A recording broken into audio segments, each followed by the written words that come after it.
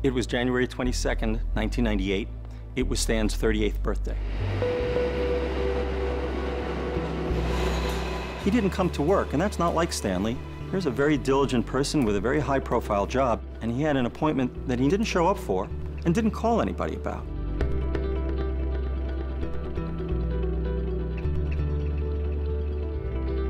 A federal prosecutor was missing, and nobody knew where he was. A group of his friends were throwing him a party at a club in downtown Manhattan. It was his birthday, and he didn't come to his own birthday party. Did he go out? Did he go partying? Did he drink? Was he using drugs? Was he involved in some sexcapades? You know, they were saying no. You know, he's kind of a quiet, mild-mannered guy. Like, he wouldn't just disappear. He wouldn't just not come to work. One possibility was that he was at home, either ill or sleeping or passed out. When we arrived at Stanley's apartment, the superintendent didn't have the key.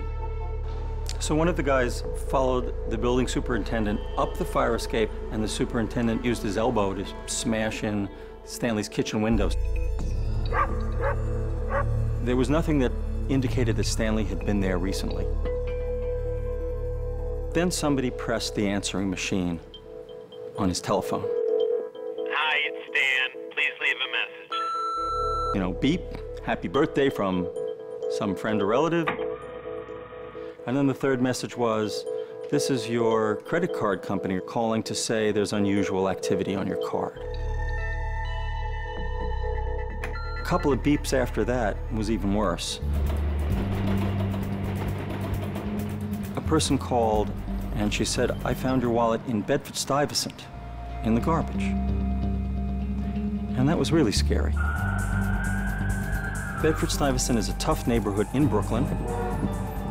What would his wallet be doing in Bedford-Stuyvesant? Somebody said, maybe he's lying in an alleyway somewhere bleeding. And somebody else said, or maybe, he was dead.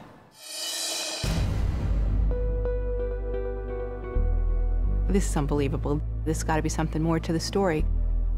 As we started to look into it, people were thinking, this is just really way too crazy to be true.